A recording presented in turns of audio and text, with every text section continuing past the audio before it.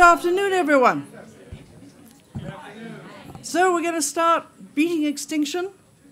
I'm really so enjoying this conference, a conference about optimism. I'm an optimist by nature, and it is so exciting to hear these success stories. And we've begun a little bit late, so I think we're going to dive straight in. And our first speaker this afternoon, let me make sure I get this pronounced right, is Nilanga Jayasinghe. And she works with World Wildlife Fund in their Asian program. She is an expert on working with a lot of different Asian megafauna. And today she is going to start by talking about one of the great success stories in Asia, which is the story of the great one-horned rhino. Thank you so much.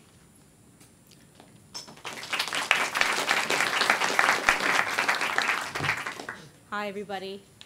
So today, I'd like to tell you about the time I spent about 8 hours on the back of an elephant looking for a rhino. So this is March 2016 in the grasslands of Nepal's Chitwan National Park, which is kind of an excellent habitat for the greater one-horned rhino, which is one of 3 species of rhino found in Asia. And as you can see in this picture, the color is a little off, so I'm not sure it's very clear, but it's very distinct in that it has this armor-plated looking skin that you can identify. Also, it's also known as the Indian rhino. So speaking of rhinos, today we're in the middle of a poaching crisis, which you all may not be a stranger to. Every day we hear stories of rhinos being killed and killed for their horns in particular. And in the midst of all that, I'm here to actually talk to you guys about a bright spot in rhino conservation. It's a story about bringing the greater one-horned rhino back from the brink of extinction. And it's one of Asia's biggest success stories, as Nigella mentioned. And it's one that I feel incredibly lucky to be part of. So let's take a journey and first find out, why are we on the back of an elephant looking for a rhino? This is why. If you could see the grasses in these areas, they grow much taller than elephants even at points. And not surprisingly, it's called elephant grass. And it's really hard to find anything in these areas. So you have to kind of go on elephant back to look for rhinos and other wildlife. And they're very important team members in the field work that we do in places like Chitwan National Park. So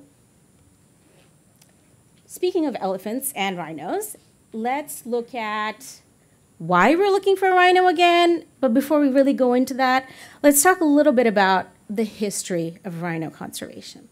So you'll see that rhinos, the greater one-horned rhino, was once found in this large orange block that you see, all the way from northeastern Pakistan to the edges of northeastern India. And they were abundant, considered a pest species, and hunted for sport. So after centuries of hunting pressure, habitat loss, and poaching, numbers, not surprisingly, collapsed. So at the turn of the 20th century, there were only 200 rhinos left, around 200 or so. And they were only found in 2 populations. You can see here on the right, Kaziranga National Park in India, and Chitwan National Park on the left in Nepal. So this was an alarming situation, and that's when governments of both countries, India and Nepal, came together to figure out, what are we going to do about this situation? How are we going to reverse this downward trend and make sure that rhinos make a comeback? So how you do that is by protecting the rhinos, making sure they're safe where they live, protecting their habitat to ensure that they have a place to live, and by expanding their range back into where they used to exist and increasing populations through what we call translocation, which is the act of moving rhinos from places where they're abundant today to places where they used to exist but are no longer present within their historic range, as you can see. So these actions were actually successful. And this is where they're found today, in other pockets of habitat within their historic range, and they're expanding. So translocation is a really important point, as one of the things I mentioned, to make sure we help them expand their populations. So this story in terms of success, if you go back to numbers, we talked about how there were 200 at the turn of the 20th century. Today, there's 3,500 greater one-horned rhinos. And this is incredibly successful in one century that we have been able to get this far. And the success is reflected in the fact that it's the only large mammal in Asia's recent history to have been downlisted from endangered to vulnerable on the IUCN, which is the International Union for the Conservation of Nature's Red List of Threatened Species. So we consider this a success, but we still have to keep working on it because, they're by no means out of danger.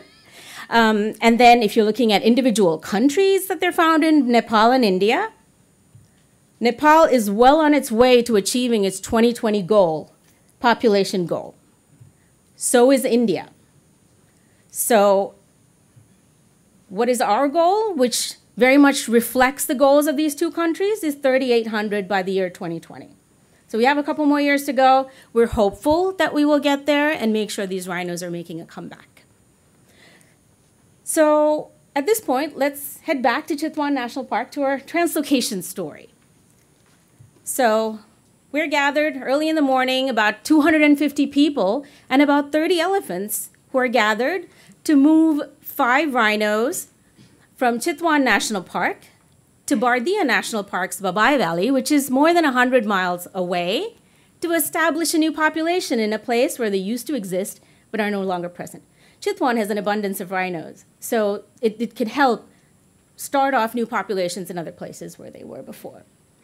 So the process starts while everybody heads out into the grasslands, and once a suitable candidate is located, there will be about 10 elephants that will encircle the rhino. So as you can imagine, the rhino's fast, trying to move around. You have to get the elephants around it. And then the teams will move in closer and get a technician up onto a tree because, as you can imagine, it's kind of hard to dart a rhino from a moving elephant. So you have to get him in a static position, and then he has the opportunity to dart the rhino. It takes about 6 minutes for the rhino to go down. And remember, this has been done for a number of decades, and it's done very safely with experienced people who know what they're doing, so it does not harm the rhino. So once the rhino goes down, we have scientific teams descending on the rhino to make sure that you get measurements, you get blood samples, and any other kind of information they need. And then you put a collar on the rhino, which you will see there, one of our scientists putting on the rhino. And why do we collar? We collar to understand how they're doing in their new home when they're released, what sorts of habitat are they using, and how they're adjusting to their new conditions and where they're going, what are they doing, etc. And the coolest thing about this right now is that scientists can actually track their movements real time through apps on their phones from the satellite signal that the collar emits. And that, I think, is really amazing to be able to ensure that rhinos are doing well in their areas. And the other important thing why we collar them is to ensure that they're protected from threats like poaching. So poaching, as I mentioned before, is for their horns, which are in great demand because the horn is ground up into powder and used in traditional Asian medicine to cure various illnesses. But it's important to also understand that horns are made out of keratin, the same material as our fingernails.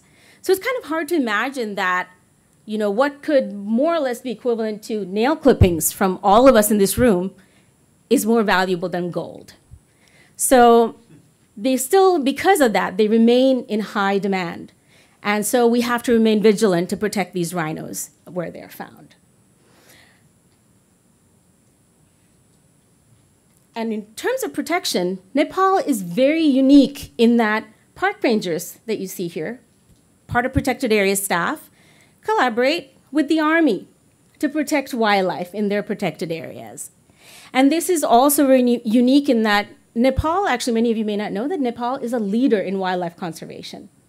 And this is significantly because of the engagement and investment in conservation that you get from all the way up from government down to grassroots community level. They all work together, they collaborate, and they work to make sure their wildlife is protected. And this leadership was actually catalyzed during a dark period of political instability between 2000 and 2005, when Chitwan National Park lost 1/3 of its rhino population. It's a big hit, as you can imagine. And this galvanized everyone even more to do more for conservation and to ensure that tragedies like that didn't happen again. So everyone came together because a rhino, it's a matter of pride for them. It's very closely connected to their national identity. So you want to make sure the rhinos are protected and doing well in the wild. And so through these hard lessons that they learned on the ground, Nepal was able to develop what is called a zero poaching toolkit. So as you can see, these 6 pillars, when they come together, and if you do that well, you can ensure that there is zero poaching of wildlife. And particularly, as I mentioned, the cooperation component is really important, that everyone is working together, all stakeholders are coming together and working towards ensuring that wildlife are protected where they're found. And this has been so successful that Nepal actually celebrated 4 365-day periods of zero poaching in the earlier half of 2016. So this is, pretty significant. And now the toolkit is being used elsewhere in other countries. So it's showing, demonstrating leadership and sharing those lessons learned so others could take it from there and use it for their conservation purposes as well. So from there, let's head back to our translocation story. And once these rhinos are darted, if you remember, we darted the rhino, did the scientific examinations. Once they're darted, they're then taken to these crates that you see that are placed on the bed of the truck and loaded in and given an antidote to wake up. So as you can imagine, they're not quite happy when they wake up. It's suddenly disoriented. Where am I? What am I doing here? So they are then driven more than 10 hours overnight to their new home in Babai Valley. So they're driven overnight in particular because it can get really hot during the day and you don't want the rhinos to overheat. So the overnight drive is actually much more beneficial for them. So here you'll see 2 rhinos coming into their new home. One is a male in the prime of his life, and the other one is a pregnant female. So how do you think they each reacted when they were released? Any guesses as to which one the young male is? He was angry. He was ready to kill the crate, kill anyone in his way. There's from a different angle. And the pregnant female was very careful, almost daintily stepping out of the crate. He really was mad.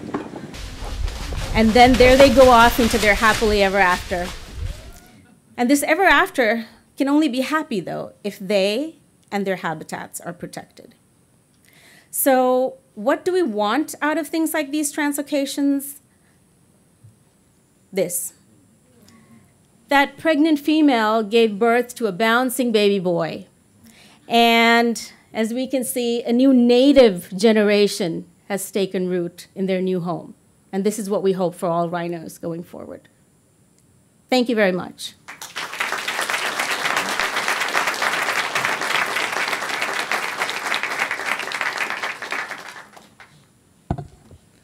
Nilanga, thank you so much. That was a wonderful, uplifting, fun story. I think we'll wait and keep all questions to the end because we're running a little bit late.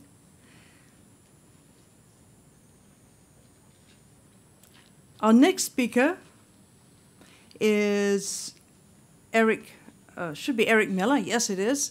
Eric is a wonderful and really famous veterinarian for zoos and wildlife. But today he is not going to talk so much, I think, about that aspect of his work at St. Louis Zoo as the story of a remarkable animal, the rescuing the hellbenders. So Eric, please come up for your talk.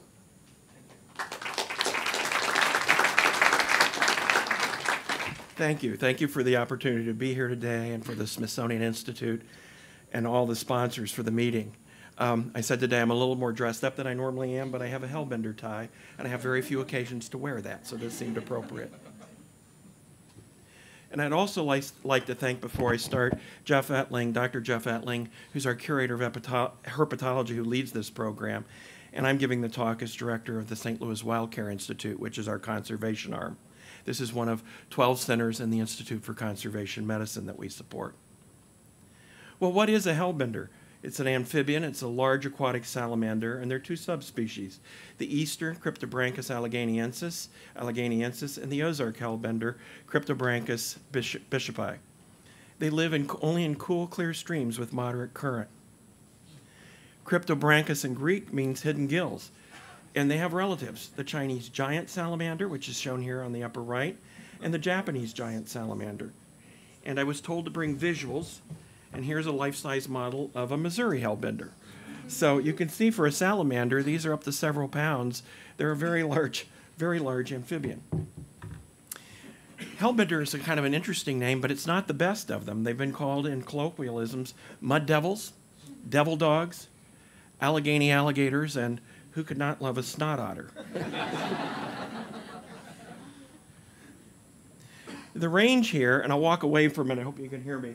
This is the eastern hellbender, and the eastern hellbender also occurs in Missouri. And then this is the Ozark hellbender. Missouri is the only state to have both, we used to say subspecies, I think now they've been classified as species. Interestingly enough, the eastern only occurs in northern flowing streams in Missouri. They all end up in the Mississippi at some point. And the Ozark hellbender only exists in south flowing streams that go through Arkansas. And so Missouri is the only state to have both subspecies. They're declining, and we know they were declining first with the Ozark hellbender. We held a meeting 10 years ago where some of the eastern folks said, well, you know, U.S. Fish and Wildlife, it's a problem there, but we've seen that problem, whatever it is, spread across the country, and all hellbenders are declining. We believe it's due to multiple factors: habitat degradation, things like siltation. I mentioned they need cool, running clear water. Water quality.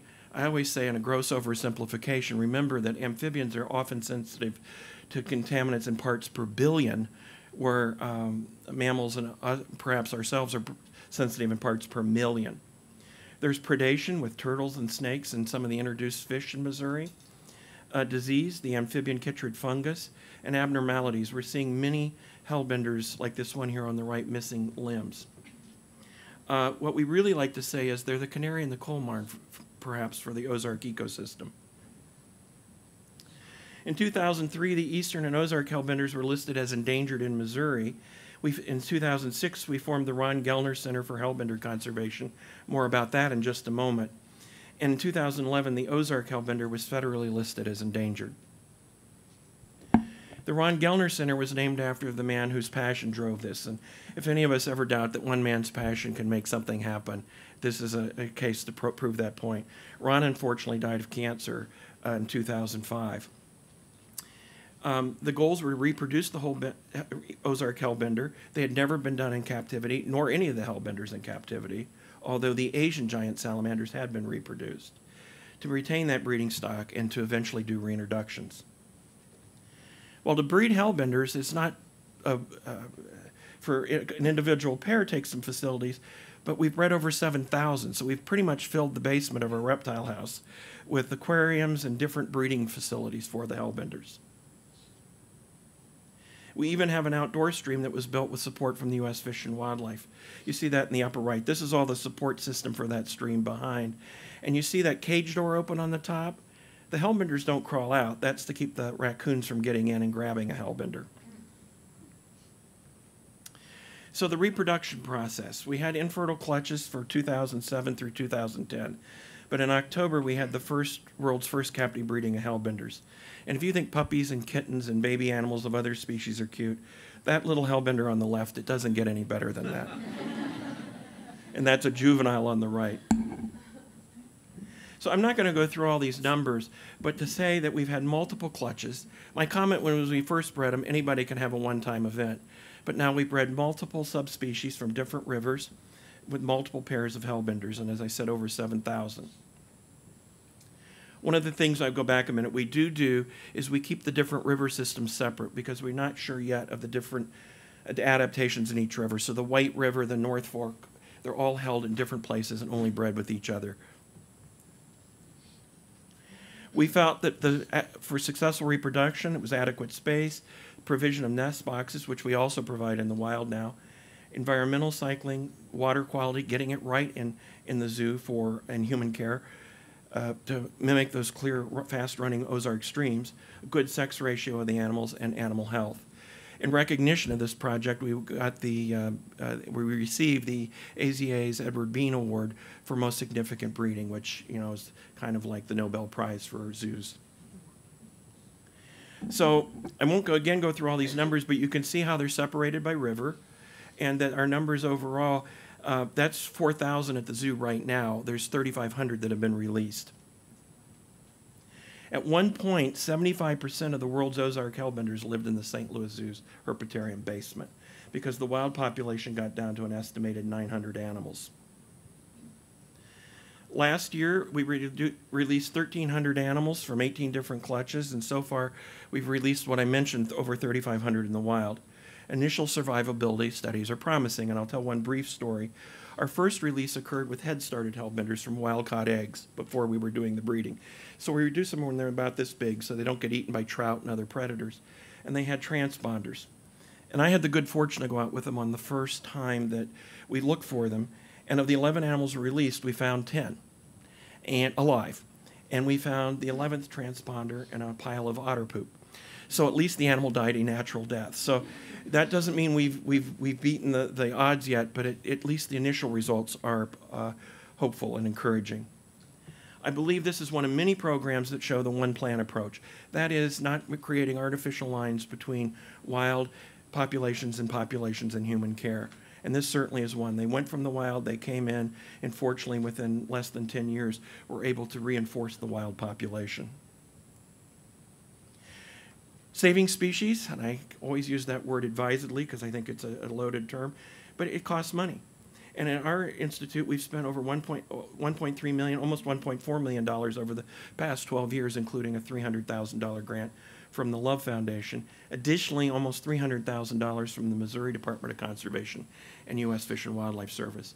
One of the stories I love to tell is when we launched Wildcare 14 years ago, our development people said, well, we can raise money for those zebra programs and those cheetah programs, but what are we going to do about American burying beetles and hellbenders? Who cares?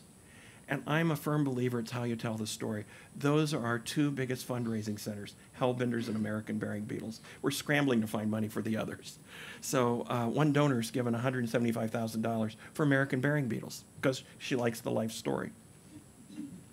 I think we ought to look at other funding sources. I've always said that if they could do bikers for babies, motorcycle groups, why can't we go to Harley-Davidson and do Harleys for hellbenders? That certainly has black leather motorcycle jacket in my mind written all over it. I think it's also important as a zoo that we present our story at the zoo. We have 3.2 million annual visitors. So those on the left, we're telling about some of our amphibian support in the field. And this is the Hellbender exhibit with a short video that talks about the programs. And the face there is the head of reptile conservation for the Missouri Department of Conservation, Dr. Jeff Brigler. So to the future, we'll continue breeding hellbenders as long as they need reinforcement. We'll continue head starting them for the release in the wild from ones that are eggs that have been brought in. And ultimately, it's all about producing many more of these in Ozark rivers and streams. So I don't want to say we beat extinction yet. I think that's a little bit too presumptuous, but I think we've taken some major steps in the right direction. I'd also like to thank our collaborators. Our previous speaker mentioned collaboration.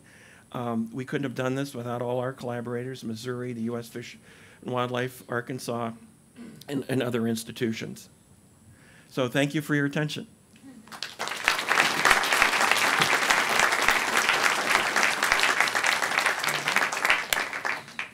Eric, thank you so much. So our next speaker is Jean-Pierre. Jean-Pierre Santos is a Brazilian ecologist and scientist, and he's been studying neotropical carnivores for many years now, and we're delighted to have him here today. This is, I believe, his first presentation in English, so really even more congratulations. Well, thank you for coming. It's really, really appreciated.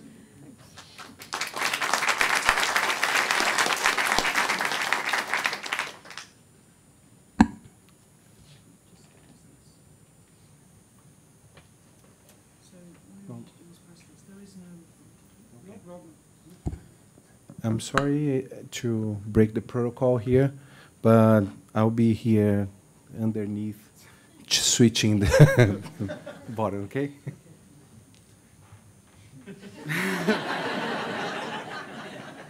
Good afternoon. First, I would like to thank the Smithsonian for the opportunity of the sharing our experience. I apologize for my language limitation. I will try my best for you to understand. But I advertise that this will be a different experience. I am Brazilian biologist and came here today to talk about how we change a strong tradition and guarded a rural community to help an endangered species conservation. I was born and raised almost totally isolated from the outside world. I was born in a country town at the shadows of the Serra da Canastra Mountains, a plateau located in a corner of the Minas Gerais state, southeast Brazil. This is a worldwide famous place because the national park established 45 years ago to protect the waters, the source in the nature. Since very young, I have been in an intense relationship with nature. I was used to the environmental and wildlife protection since my parents were national park agents.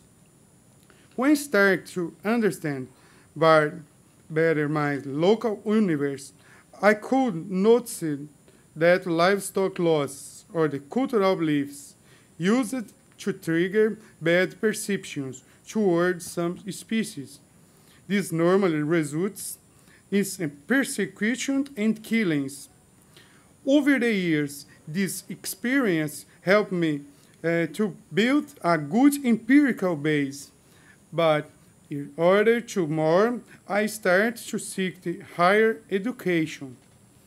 And then I became a biologist with the purpose of the bridge the economic activities and cultural values, the wildlife conservation.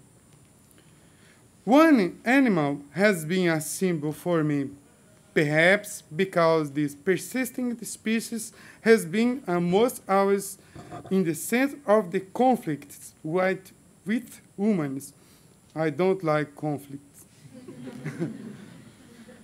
So I now introduce to you the maned wolf, the largest neotropical canid. It's a very peculiar species out of the 7 large-bodied South canids. It's the only solitary and omnivorous species. And on top of its elegance, it still resembles a fox stilts.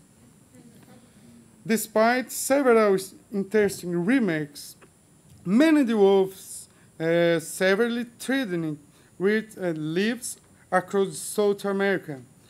Its range most of its distribution and area in Brazil, occupying open habitats preferentially. The intense human use this type of habitat, leading into landscape disturbance, has been considered one of the main risks for the species' presence. In addition, persecution and killings, mainly due to livestock loss, being reported is a major threat for the population reduction. Road killings and domestic dog disease sum the list of the problem this species. In 2004, a team composed by researchers with all sorts of expertise built in my home a transdisciplinary conservation program. Since then, the maned wolf conservation program has been assessing a new information on the species besides proposing new actions to improve the species status. The long-term initiative combines research, education, and communication strategies with conservation practice. All the interface connect have been result in a better strategy for the species survival. We produce a lot of sciences along the 13 years of investigation, with several parties, including the Smithsonian Institute. But I really love the research inside the focus on the what brought me here.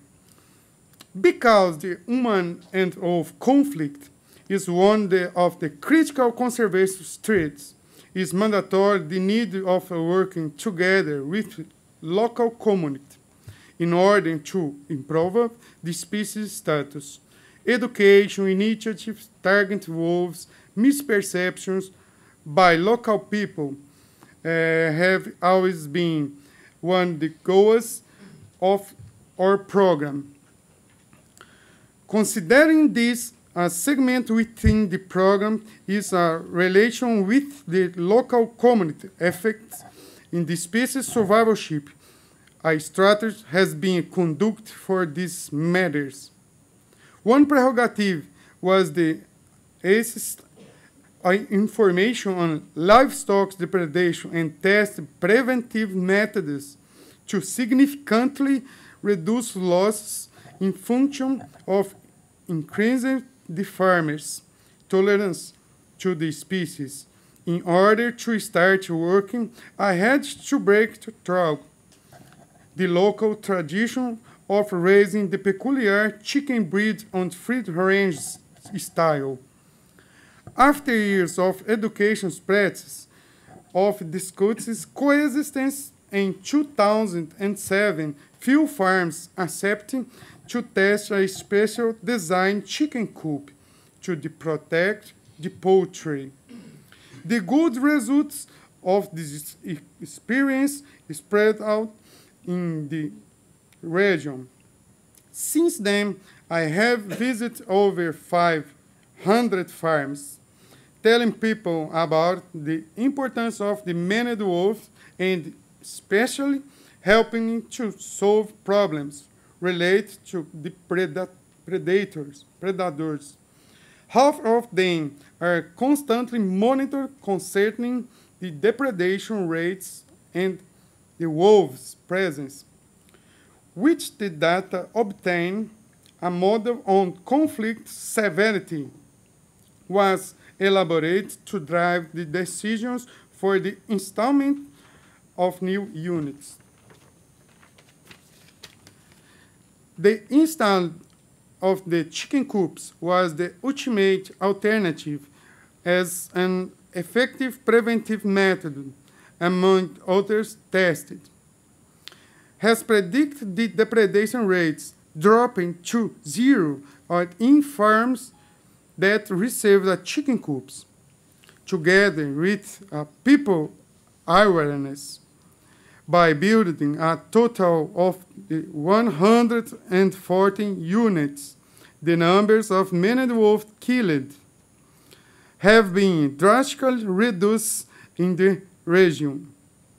Nowadays, we have been working in total area of around 1,200 square miles and surrounds of the Serra da Canastra National Park.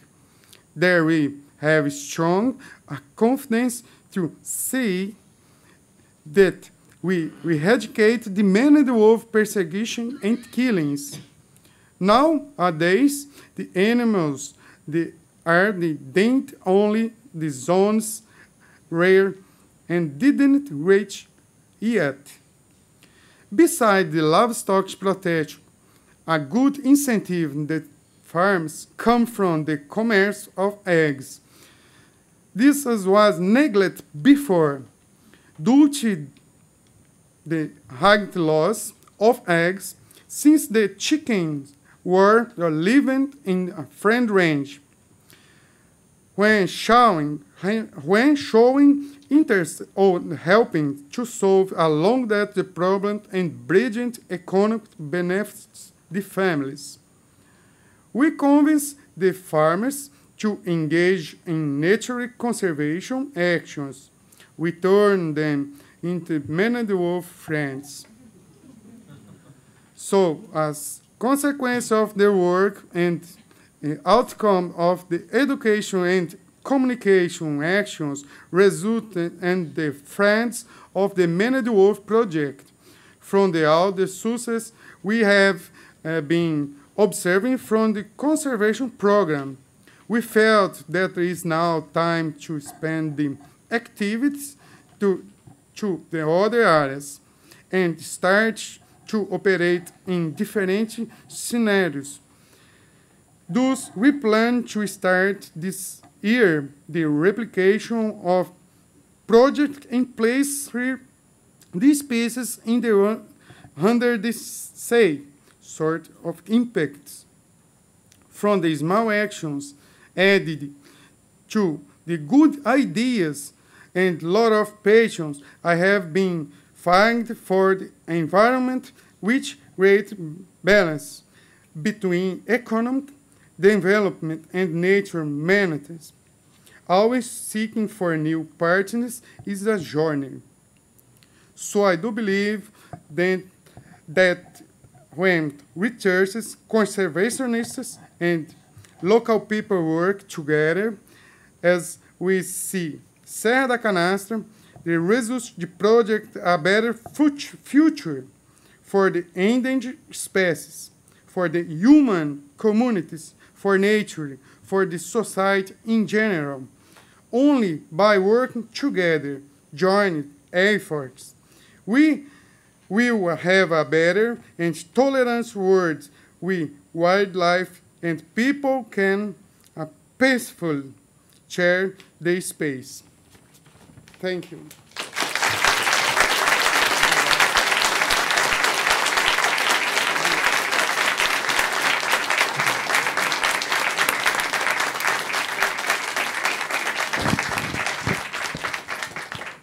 Thank you very much, Jean-Pierre. That was a really inspiring story, a wonderful solution to helping to preserve the Maine wolf. So thank you so much.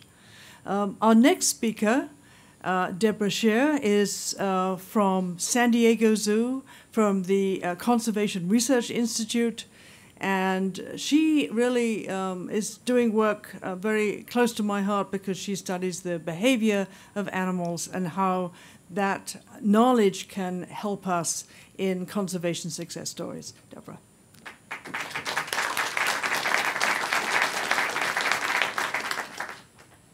Thank you. Oh, my background is gone. I think it was in the transfer, but Is the whole whole background thing? is gone. But maybe we'll just go with it. Should we just... They'll just give it a try. So I had Okay. a pretty picture up here, but it's not here. Is it up? Oh, It's not. It's gone. It's in the other version. Oh. That's okay. Just go with this. Hopefully you'll get to see most of my slides. So thank you for inviting me, and I'm thrilled to come and share with you some of our work that we've been doing at the San Diego Zoo Institute for Conservation Research. We've been hearing some really inspiring stories today, and hopefully I'll share one with you as well. We all know that as humans continue to degrade and fragment habitat, more and more species are being extirpated from all or part of their historic range. And in order to prevent extinction of these vulnerable species, wildlife managers have turned increasingly to captive breeding, reintroduction, or translocation, moving animals from areas where they're being impacted to areas where they're protected, such as national parks, private conservation land, or reserves. Now, the goal of relocation is obviously survival, reproductive success, and ultimately to establish a viable population of your target species. But most reintroductions actually don't meet these goals. In the first days to weeks following release, animals leave the release sites. You put them there, they take off. They are more vulnerable to predators if they're prey species, and some of them just simply have a hard time finding a way to navigate through our human-modified landscape.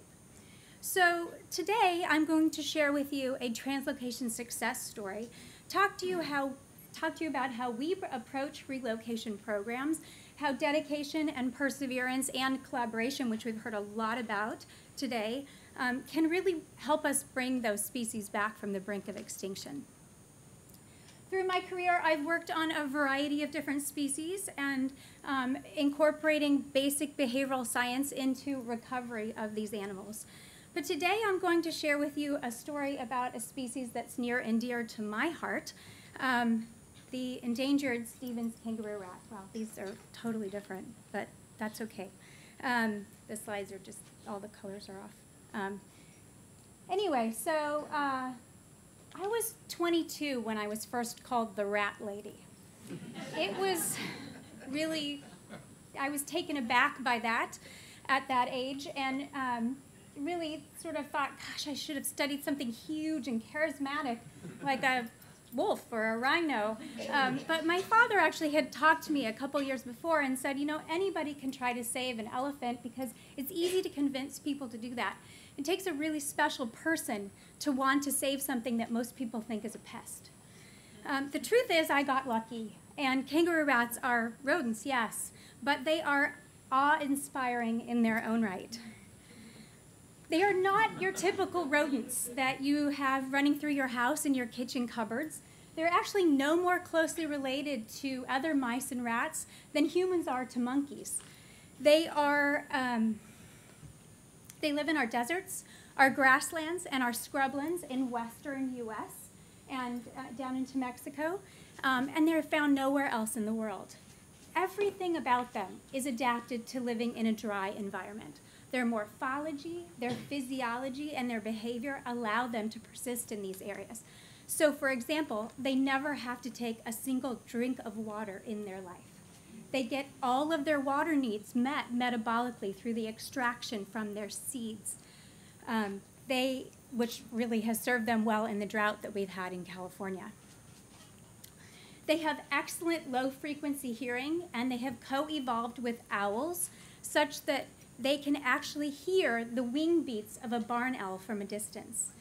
And because they're solitary and territorial, they have to coordinate their mating activities with other individuals, mostly at a distance. So they drum their feet to talk to each other through the ground. Super cool animals. They also play a critical role in ecosystem function. They are primary seed dispersers from the native plants that they support. They are prey species for multiple predators, and they dig burrows, which their digging activities increase soil hydrology and nutrient cycling. So without them, literally, the ecosystem completely can type convert. There's a really nice study by Brown and Heskey in 1990 in the Science magazine that showed when you remove 3 species of kangaroo rats from an area, you type convert from a desert scrub to a grassland habitat. Completely changes. So they truly are ecosystem engineers. They are listed endangered by the U.S. Fish and Wildlife Service, by the IUCN, and threatened in the state of California. And they have an extremely limited range, you can see in the orange there. That was in the 1980s. We have lost about half of that habitat to development since then. The promise was to put half of the occupied lands into reserves and give the rest up to development. And that's where we get our animals for translocation. If we're to save those individuals, we have to translocate them onto reserves. The problem is that the reserves that were established were not designed to support kangaroo rats. So what we see a lot of in California is invasive grasses. These are European grasses, bromes and oats, and they create basically a carpet out there. Well, kangaroo rats need open space to communicate to each other. They sandbathe on the surface of the ground, and they obviously need to be able to move through the landscape. So there are lots of problems that they're facing. Development continues. Reserves contain unsuitable habitat, and multiple translocations have been done with kangaroo rats that have failed. In fact, in one case, biologists moved 600 of them onto a reserve, and less than a year later, there wasn't a single one left. So it was a pretty doom and gloom situation for the kangaroo rats, especially for this species, the Stevens kangaroo rat. But what it had going for it was multiple folks across agencies that were interested in the recovery of the species. So my team at the San Diego Zoo Institute for Conservation Research got involved and took up the challenge of designing an effective protocol, a translocation protocol for this species that would take into account the species' behavioral ecology to try to move forward with recovery. We work within an adaptive management framework in which you identify the problem, you design and implement experiments, you monitor and evaluate your results, and you incorporate lessons learned. And this is an iterative process that keeps going around with every experiment that you do until you get to the point where you actually have an effective protocol. So I'm going to use SKR, Stevens kangaroo rat, to illustrate this process. Now, kangaroo rats live alone, like I said. They're solitary. They defend their territories from their neighbors, but they know their neighbors. So Dwayne knows that Amal lives over there, Susan lives next door, and Sophia lives behind them. And they're more likely to mate with those neighbors than they are with strangers. So, and the dear enemy hypothesis in behavioral ecology suggests that strangers are more of a threat to you than neighbors, even if you're solitary. And if you think about it, it makes sense. So neighbors are going to compete with you for food, but strangers are going to compete with you for both food and try to take your house. So I reasoned that if we moved kangaroo rats with their neighbors, they would be more likely to survive following release. We went about the translocation process. We have to modify the habitat, as I said, because where we get to move the kangaroo rats onto the reserves, none of it is pristine habitat. It's all covered in invasive grasses. So we have to do something to open it up. We put in acclimation cages. We mark, observe, and recapture to bring, to figure out who we're looking at and where they live. We bring them into holding. I don't know what's going on here. We bring them into holding, and we put them into soft release cages for about a week so that they can acclimate to the area. And then we put on little transmitter backpacks. I made these little backpacks out of candy necklace cord, and we track them. So we don't get to put on giant collars like you do with rhinos, but the tiny little backpacks. They don't make GPS yet for these guys. They're too small. So if somebody's interested in doing something with engineering, that would be a great place to go. And then we go back out there and survey and see what happened. So we found that, sure enough, translocating them, oh my gosh, the colors are such a mess. But so what you can see is translocating them with strangers, which is the left bars, they do much worse, all the way across to a year. So these are the ones that are neighbor translocated. And up until 3, they are more successful, 3 times more successful by 1 year post, so if they're translocated with their neighbors. But more importantly for kangaroo rats is to see that reproduction in the wild. And strikingly, kangaroo rats that were translocated with their neighbors were 24 times higher in terms of the number of pups they produced on the release site. So this strategy was really the difference between success and failure of this program. And we repeat this process. As I said, it's sort of iterative. So that was one experiment. We wanted to identify some other issues. We had some other problems with the release. So like I said, predation is a huge issue when you're moving a prey species. We also have them leave the release sites. We wanted to figure a way to dampen dispersal. And then, of course, we have to modify the sites to accommodate the kangaroo rats. So we went through a process of trying to figure out whether mowing, grazing, or burning would be a better way to move those animals. And we did experiments. So in this case, we actually put out cougar urine to see if we could reduce mesopredator visitation on our release sites, and found that it works. If you release kangaroo rats into sites with cougar urine, you're more likely to have successful releases. In terms of dampening dispersal, we put out kangaroo rat scent to sort of make it smell like kangaroo rats so they'd be more likely to stay there. And then in terms of mowing, grazing, and prescribed burning, we did all 3 of those treatments on large-scale translocation, and guess what? They like prescribed burns the best. And this is why. This is what the sites look like about a year later. This is a grazing site. It looks great when you first do it, but 1 year later, it's completely grown back in. This is what it looks like a year after the burn. It completely opened up, a forb release, a lot of diversity. The kangaroo rats love it, and it persists over time. So, as I said at the beginning of my talk, The most successful relocations are those that have interagency support and collaboration. Again, we've heard a lot about that.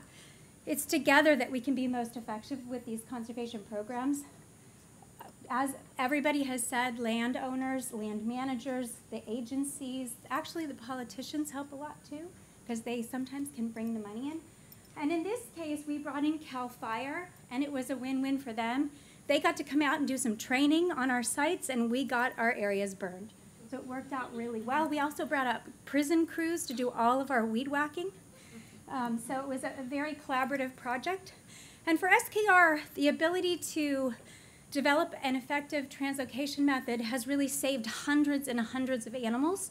We have established 6 new populations, and if our progress continues and the managers continue to manage those habitats, in the next few years, we might actually see this species removed from the endangered species list, which is ultimately the sign of hope in conservation. Thank you.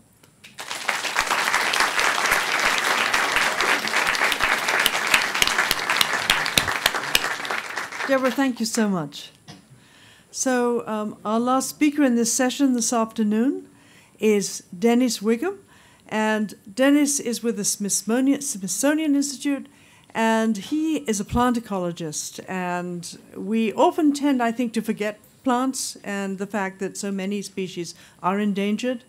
And Dennis is a highly experienced expert in this area, has worked on many, many different species of plants. And today he's going to talk about a program conserving orchids. So, Dennis. Thank you.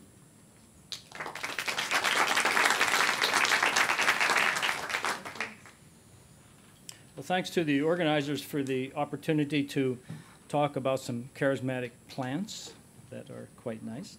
And first of all, I'm going to start out by thanking Gary Krupnick and Tom Miranda. Most of what I'm going to be presenting was a talk that we gave at the IUCN meeting last year. And it's about an effort to conserve orchids that is focused primarily in North America, but has a real global perspective. So let me start with sort of 2 slides that are the other side, why things are not good. So there may be 30,000 species of orchids in the world, something in that neighborhood. And the larger pie you see here is the result of an assessment of less than 1,000 of those species, something about 13%. And you can see just on the color coding there that those that have been assessed, it's not going very well. As an ecologist, if I'm to ask, well, how much ecological knowledge do we have about those species that have been assessed, or all of the species in the world, to make sound ecological decisions about conservation, my best guess is probably less than 1%. So we don't know much about a lot of the species that are out there. If we put a North American perspective on it, here are pictures of native orchids in the US and Canada. There are about 220 species in the 2 countries, small number, but about 10% of all the orchid genera in the world. And somewhere, almost 60% of them are in trouble somewhere in their range of distribution. So whether you look globally or whether you look at the scale of this continent, it's not a very good story. And when I became interested in this, I realized that there was no organization in the world that was focusing on the conservation of orchids either at a national level or certainly an international level. Most of the orchid conservation work was going out, collecting things, putting names on them, and trying to keep them alive, perhaps in a greenhouse. That isn't going to cut it. So we had the opportunity to do something about this, and about 4 years ago, we established the North American Orchid Conservation Center, and our mission is really simple. It's to conserve the genetic diversity of all the native orchids, initially in the US and Canada, but showing that that model works, we're going to think globally about all the 30,000 species that are out there. So how does this work? What kind of a model do we have? It's basically an ecological model, and it involves 4 pillars. The first thing is we have to learn how to propagate native orchids. Very few of them are propagated, and for reasons I'll come back to in a minute. Part of the story is we have to identify, isolate, and have the fungi that the orchids need in order to complete their life cycle. So we need fungal banks. We also need seed banks. The idea is to collect the genetic diversity that is local.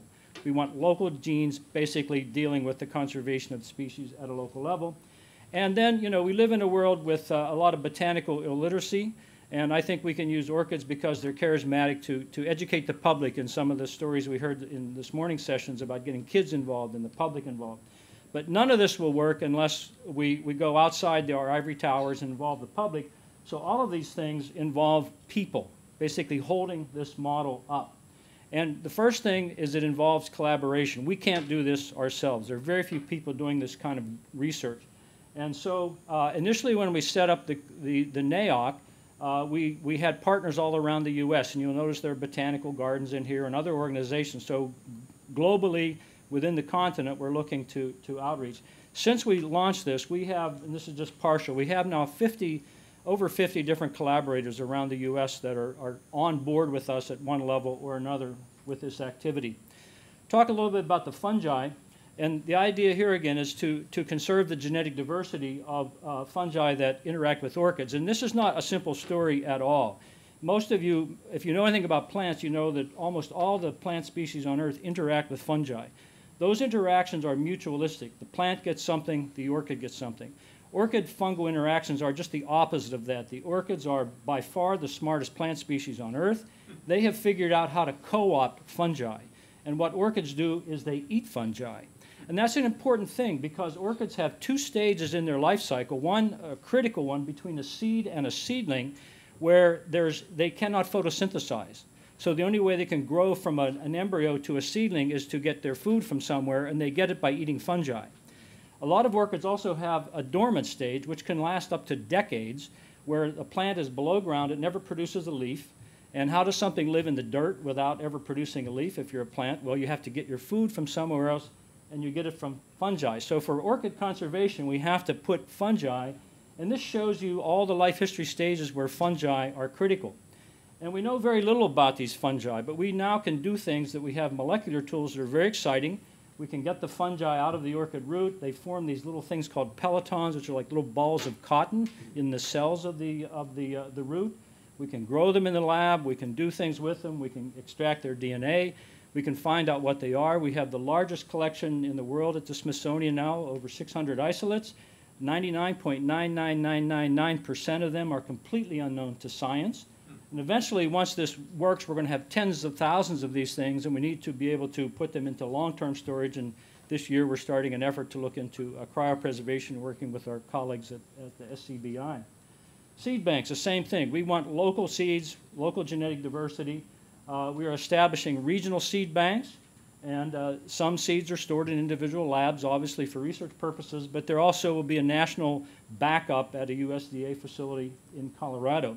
Here's the key. We have to learn how to propagate orchids. We know how to grow a handful of native orchids, and they're really just from a few species, and we just can't do it unless we learn how to put the fungi together with the seeds to create sustainable populations. And this is really ecosystem ecology. You have to create a habitat that has the right conditions for the fungus to be happy, for the orchid to be happy, so that they can produce babies and go on and on. Nobody is doing that for any orchid species yet. Give you some views of this, so what they look like. These slides on the left are, you see seeds and these protocorms, the stage that only can get to a seedling if it eats a fungus. And on the right, you see sort of the growing of these little baby orchids, which is not easy, but you know, you can do it with and without fungi. And then the critical link here is education. We need to have the public involved with us. We need to engage botanical gardens in this process, and we need to get citizen science involved in it also. And we're starting to do that. We have this website. I encourage you to go to it. It's called Go Orchids. It's an interactive website. It has all of the native orchids in the U.S. and Canada on it. You can go in by indicating where you are. You can go in as a botanist and key things out, or you can say, I know the name of this orchid. Up will come a species page. It'll tell you everything that we know about that orchid. We also have developed with a collaborator in the Netherlands, a designer, orchid gummies. And these are being really actively now used in exhibits and educational activities. I can give you a link to these off the internet. You can print them, cut them out, and play with them. We have 6 of them that are printed now, and as punch-outs. I have some of those with me. And this is what they look like, the front and the back on the top. And then this is an example of Ken Cameron out at the University of Wisconsin making these big blow-ups of these origami models and using them in educational activities. So how do we implement the model? Well, we have a regional approach. We want to have regions around the country where they're collecting the fungi, the seeds, getting involved in propagation and education. This is our current map. We have over 50% of the states now involved in the process and ever growing. And we're also moving outside the country, but one of the keys in this will be to have botanical gardens involved, because they're interested in growing things, and we want them to become interested in sustainably growing native orchids. So where the effort stands, I mentioned that we have 50% of the states are now involved in this. We finally have secured some funding for a development coordinator who makes my life much better. And we have a first small endowment that we've received. And we have these 2 websites, the one I showed you a bit here a minute ago. And the model that we have is now being attracted outside of the U.S. We have a contract with the Forest Service to start an effort out in the Pacific on all the islands that the Forest Service works on. We're going to start in Palau this June. And there's a group of 9 countries in Western Europe that are taking our model, and they have a proposal into the EU to start in Western Europe. And we already have one funded in Greece and Turkey. And just last week I learned that a colleague in Australia is going to be presenting to that group a similar kind of model for Australia. So the idea, I think, is a good, solid one that people are going on. And we're optimistic. You know, you got to be optimistic about these things. So we think it's good to have a model that's based on ecological concepts and citizen science. And the activity that we've been seeing, it's really expanding rapidly. We're sure that we're going to be able to reach our initial goals, which is to collect material from all the U.S. and Canadian species over the next 5 years. And as I mentioned, it's already reaching out globally. And like all the things that we've heard about this afternoon, long-term success depends on securing the funding to make this happen, and we're very hopeful that that will happen also. And I'll end with some acknowledgments. Jay O'Neill has been working with me at the Smithsonian for 39 years, and he's kind of passionate about these things and learning how to grow the fungi and the orchigamis. Melissa McCormick does all the molecular work that we've been doing. And then our Smithsonian colleagues who helped us get this off the ground, the people at Smithsonian Gardens. And initially this is a collaboration between the U.S. Botanical Garden and the Smithsonian, and we really appreciate all the efforts that they have. And what sort of got me turned on from being just a dumb old plant ecologist to a fungal orchid kind of ecologist was Hanna Rasmussen, who came over from Denmark. She had done some of the early work in Europe on fungi. And then, of course, some of the funding sources, both internal at the Smithsonian and some of the grant programs that supported us so far. So with that, thank you very much.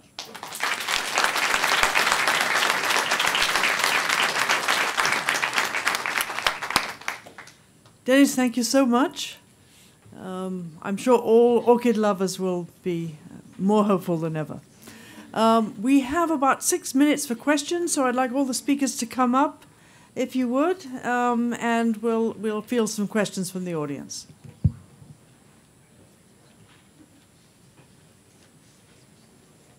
So maybe I can start off with a question.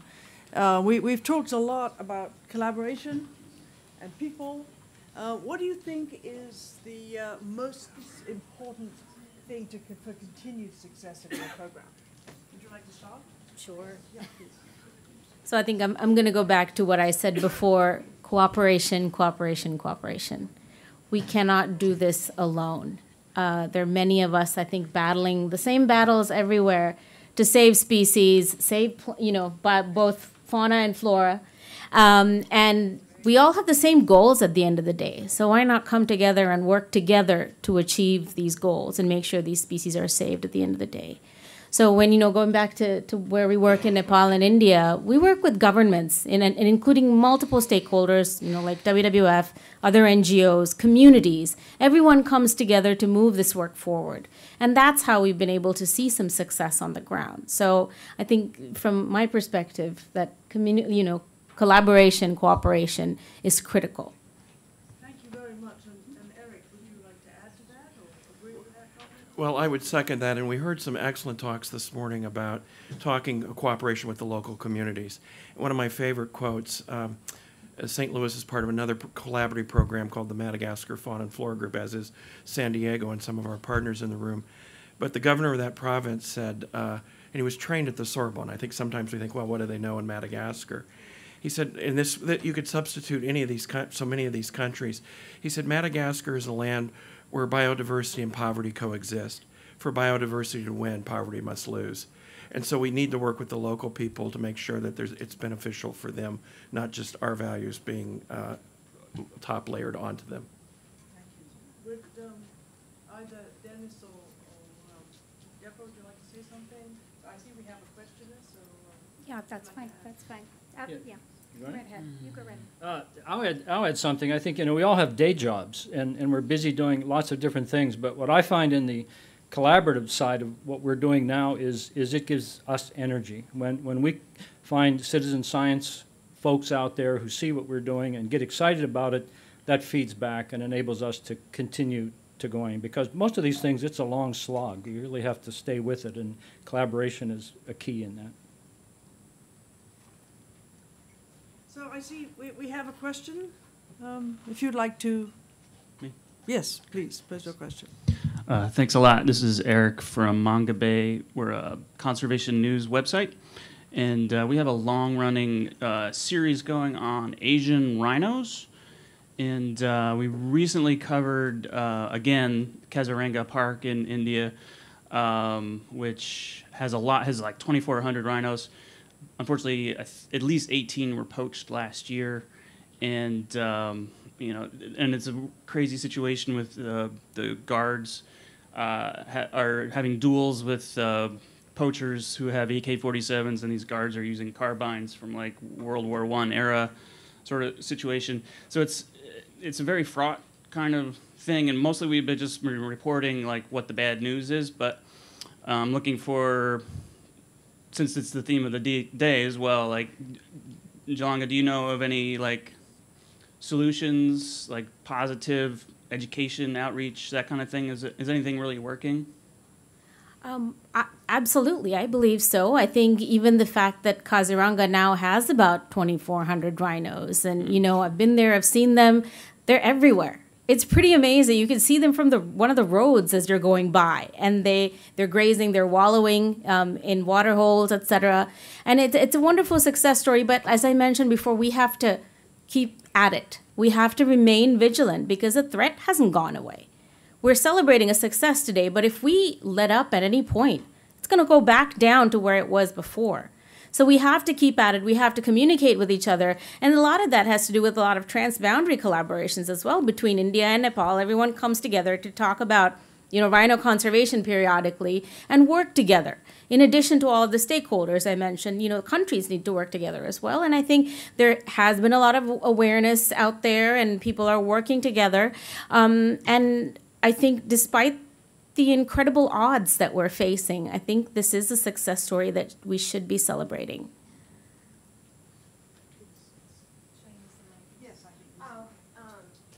It's actually pretty related to your question, and it was brought up this morning about the vaquita, and that's something that's embroiled, and there's been lots of efforts by foundations and people on the ground, and I'm just curious if anyone has any insights, because those numbers, as we all know, are dropping so significantly, and it's organized crime, and every angle is really fraught with a lot of challenge. So I'm just curious if anyone has any insights on that, on some hope around that, because it's pretty depressing.